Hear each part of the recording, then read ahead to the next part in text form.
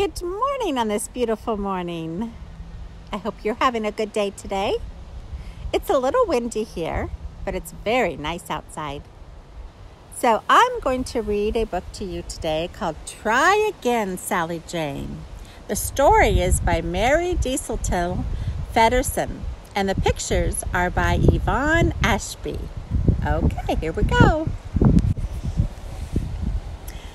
Try again, Sally Jane. Oh, it looks like a windy day, doesn't it? Oh, yes, look at all those leaves just blowing around, kind of like here today. Sally Jane was roller skating for the first time.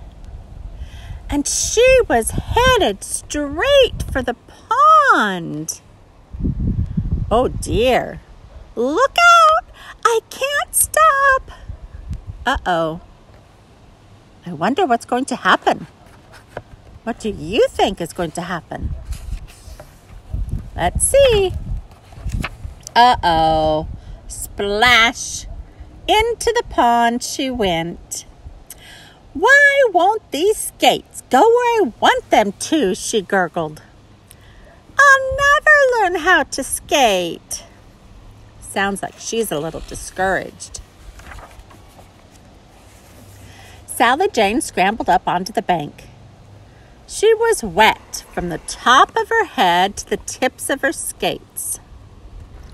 I'd rather be cleaning my room, she said to herself. I don't think she meant it. Most of us don't like to clean our rooms, do we?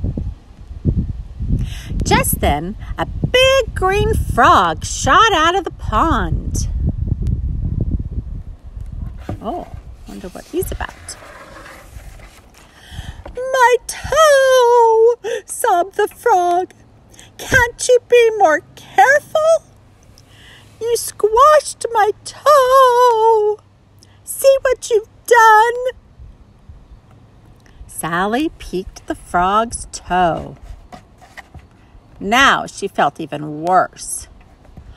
I'm so sorry, Sally Jane said. I really am. Sally Jane thought of the other kids, twisting and turning and stopping when they were skating. They made skating look like a breeze. Skating isn't as easy as it looks, she sighed. It's that way with most things. When somebody is good at it, they make it look easy. But they had to practice a lot to get there. Not easy, croaked the frog. What is? Look at what I had to learn how to do. Jump. Dive. Eat flies. Do you think that was easy? Probably not. I'd imagine it'd be hard to catch those flies. Easy, called out a butterfly. What about me? I started out as a caterpillar. And then one day, there I was, crawling out of a tiny cocoon. My new wings were wet and all wrinkled. I had to stretch them and dry them and fly away, all before a bird could gobble me up. Do you think that was easy? Oh, probably not. Easy, squawked a pink flamingo. How does this sound? I had to learn to balance on one leg. And no belly flopping into the water. Do you think that was easy? I imagine not.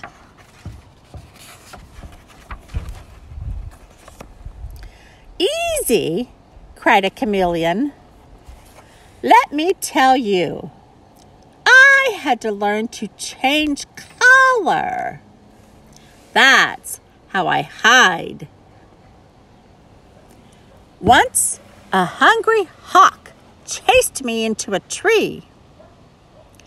I turned green A green chameleon in a brown tree? I changed to brown again quickly. I saved myself from becoming a meal. But do you think that was easy? Can you find the chameleon in gray and brown and even see his head in purple? That's pretty cool that a chameleon can change colors like that. Helps keep him safe. "Easy," hissed a snake. "Did you learn to shed your skin as you grew?" "Once I forgot to grow new skin before shedding the old. I slid along on my bare bottom for a week. Do you think that was easy?" Poor snake. "Wow," cried the frog. "What are these rolling things on your feet? They must have been hard to grow. What can you do with them?"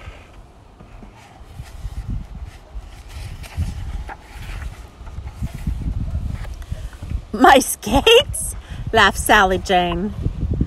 "Not much, I'm afraid. If only they'd go where I want them to go," she sighed. "I could whiz down the street. I would twist and turn and stop. But it's not easy to do." "Not easy?" cried out all the animals. "Then try again, Sally Jane."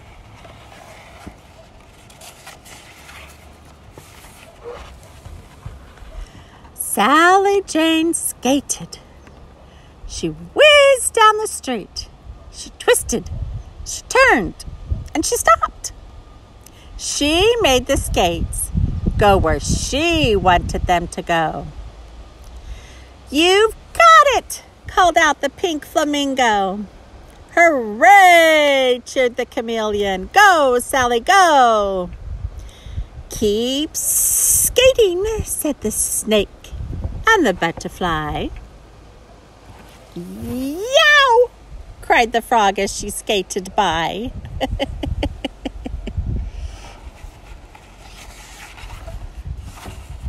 "She's done it again. Now she squashed my other toe." Poor frog. And Sally Jane is skating away. Good job, Sally Jane. She kept trying until she got it. Good job.